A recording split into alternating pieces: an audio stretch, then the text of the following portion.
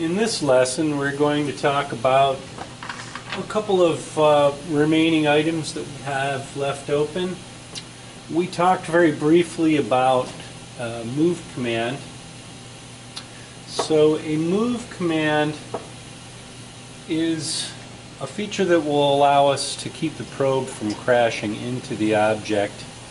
You have to remember that if I measure something, let's say here on this front face, like down here, if I take a hit and then I ask it in the next command to measure something over here, that it's going to try its hardest to move directly through the part. So there are a couple of ways that we can deal with this. So the first and safe move is you made this measurement and the probe will retract to about here.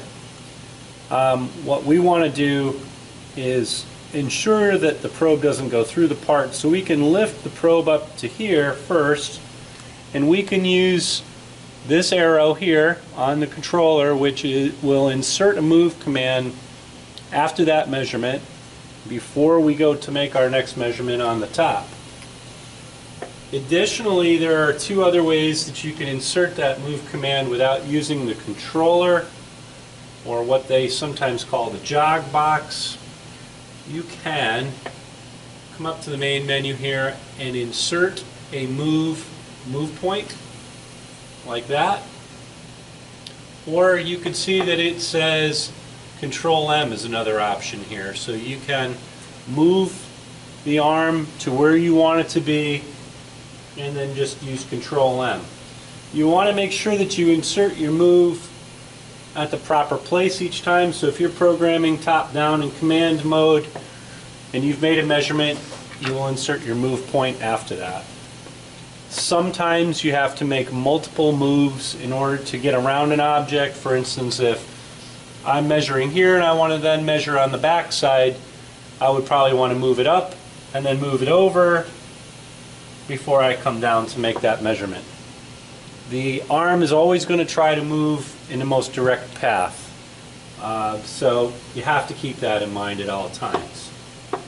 Additionally, there's another way, let's say another potential way of preventing arm crashes, and that is to use a feature that they call clearance cube, and I mentioned this briefly in the last lesson. So a clearance cube can be accessed in a couple of different ways. From this quick measurement toolbar, you'll see this icon here. It's called clearance cube. If you click on this little tag here, you have a few different features here. So clearance cube definition, activate clearance cube motion, show clearance cube, and resize clearance cube.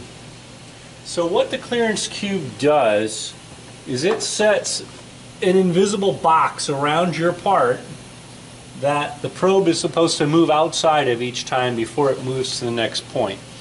Now it doesn't always work perfectly, because you could say that the box is 20 millimeters in each direction around this, so the probe will back out 20 millimeters and then try to move to the next point. However, it may still come and bump into the part at 20 millimeters.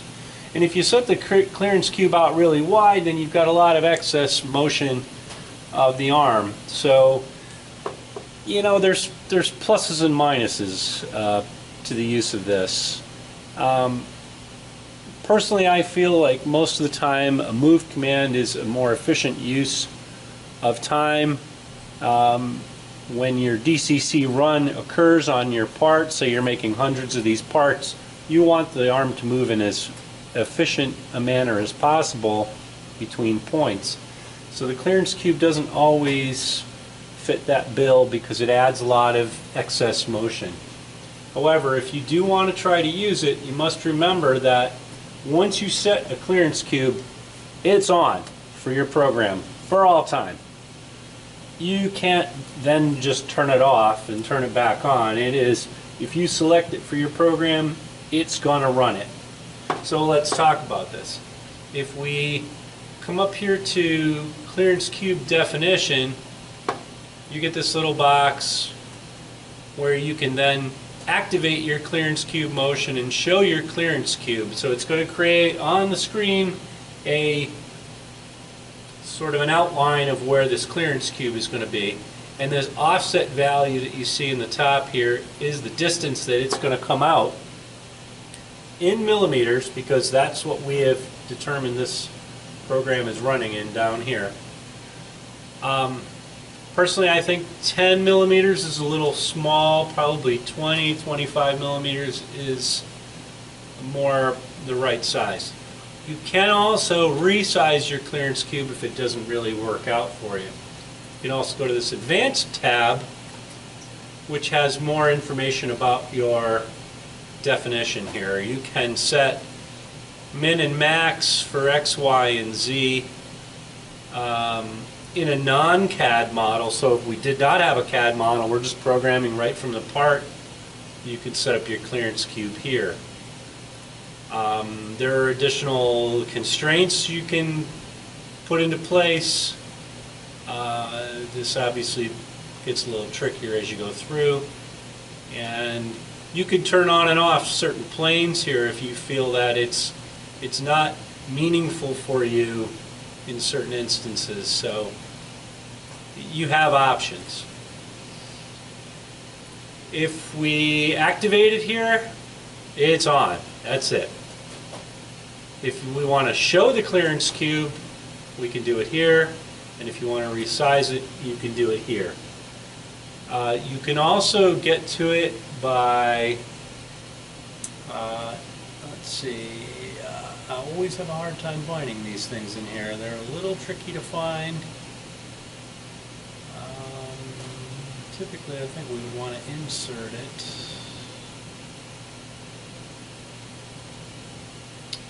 Where is it?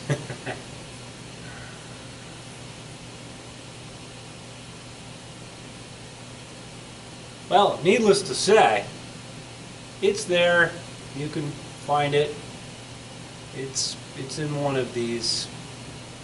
I'm sorry I couldn't come up with it quickly to show you, but I'm sure that it is here somewhere.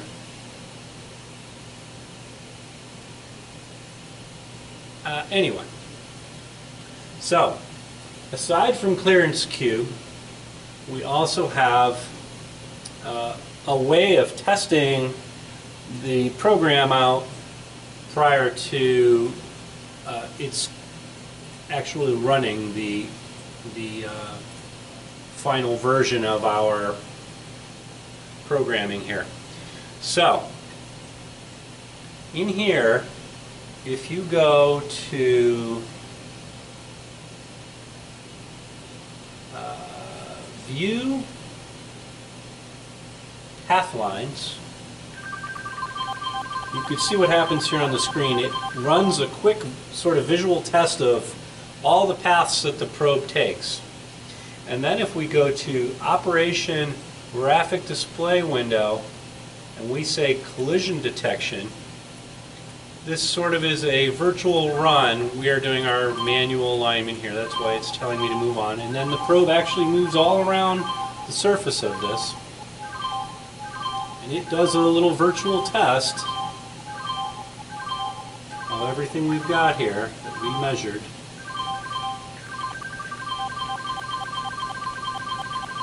And now you can see in red lines on the screen here, these are places where we have problems with the path. And we come up with a collision list over here, and these are areas where we might need to fix things. So wherever you click in here, it's going to take you to the line portion of the software where you may need to make an adjustment. The alternative is just to run this and have the probe collide each time and then go and fix it at a later time. You can also turn off your path lines and return back to your normal mode here. So those are nifty ways of checking out whether you may or may not have a problem with your software.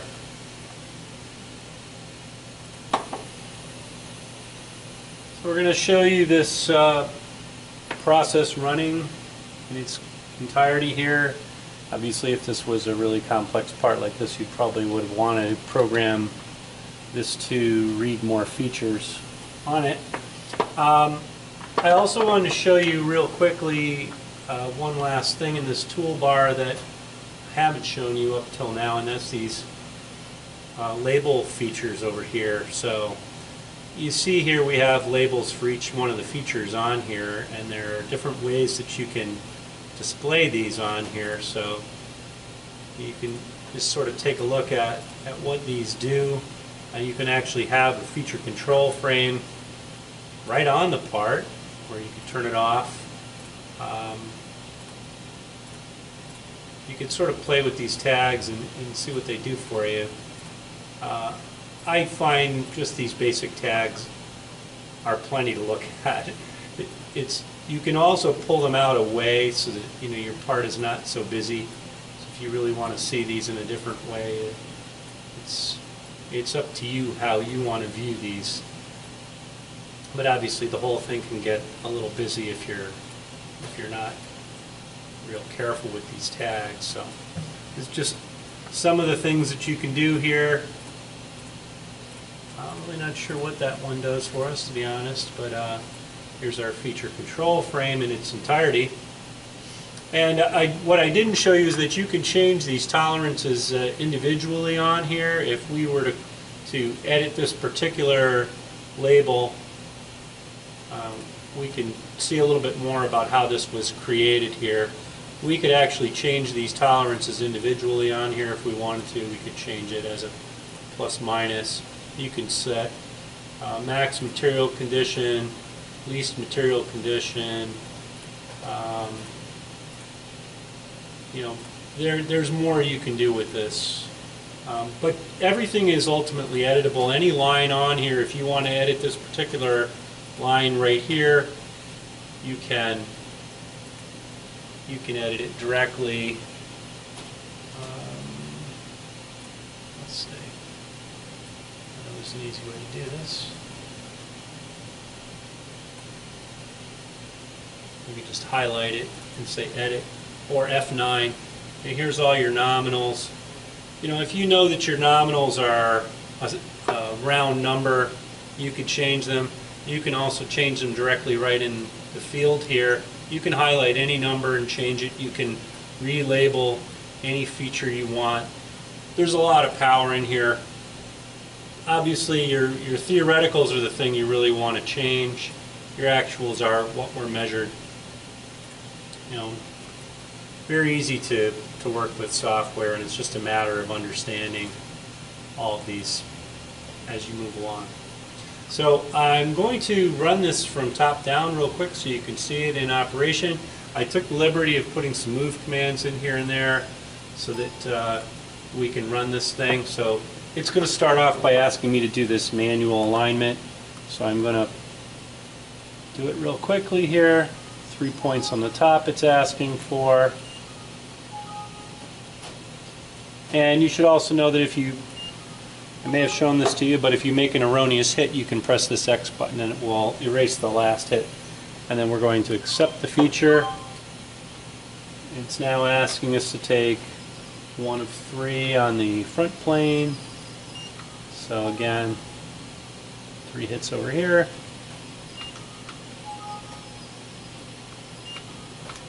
Accept that.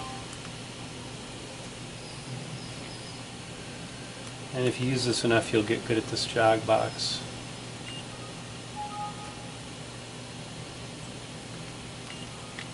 Main thing is you don't want these hits to go in too fast. So I'm going to turn off turtle mode, accept the feature. Now, I put a move command there, but it obviously wasn't good enough. We're going to continue on here.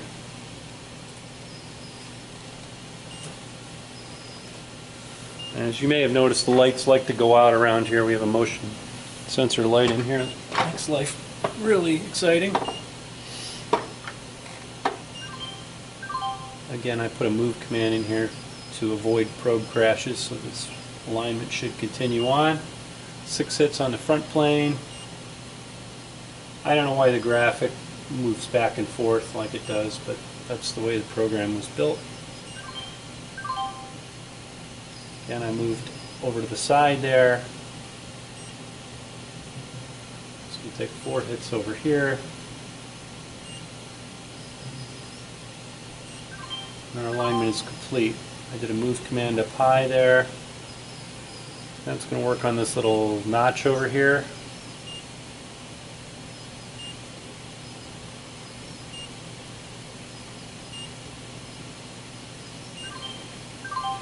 There are preferences you can change in here for the amount of distance the probe travels in and out from each measurement.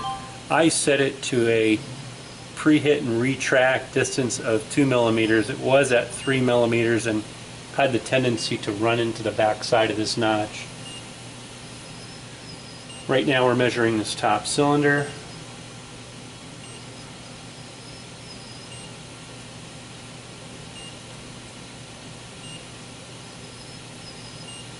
And another, by the way, you'll notice on here we can turn up and down the speed on this. So if I was making an initial run through on this and I was concerned about crashing the probe, I could slow it way down and let it run very slowly through. This way when it's moving, it doesn't move real quickly into something. But ideally when you're running finished program, you want it at full speed.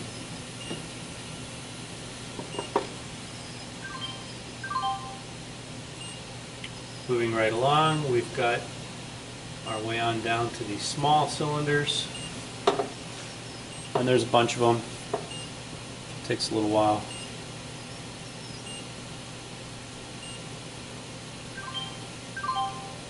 So in that vein, you want to look at your parts and say what's really critical. What do I really need to know about this part? Do I need to know every single thing, or can I get enough info out of some measurements and not others? In this case, if you're pretty sure you're boring each one of these cylinders out with the same bit, you probably are going to drill them all to size, so maybe you only need to measure one. Or maybe you measure every other one around and get a sense of hole placement, etc. It's up to you to decide, and ultimately as a programmer, you have to make these decisions for better or for worse. If you're just an operator of this equipment, then likely what you're doing is placing the part on the table, starting the software up, and running the manual alignment as instructed on screen. If we put little operator comments in there, it's going to direct you as to where to go, and then from there it should go into its DCC mode and make all of the measurements. You still need to keep an eye on the machine. If things are badly out of place, you could potentially crash the probe, and you may have to extricate the probe from an area if there's a problem. So you do sort of need to be there at all times. There are optical versions of these. You can have an optic on the end of this rather than a touch probe. Additionally, you can have what's known as a scanning probe. And a scanning probe, it has an entirely different look to it. It doesn't typically have a ball on the end. It's a straight tip. And the advantage to a scanning probe is that you can drag it across a surface like the top of this, and you can determine the flatness of it just from scan across the face. Additionally, with a roamer arm, which is more of a manual approach to things, you can also hold the probe on a surface and drag it across it while holding the button down, and that is effectively a scan of the surface. So if you want to know flatness of something, that's an area where you may get a little bang for your buck. So it's asking me right now to rotate the probe to 90 degrees this way and 90 degrees that way, and I'm going to say OK. I put a couple move commands in here to get the probe out and around the corner so we can measure these lines underneath here.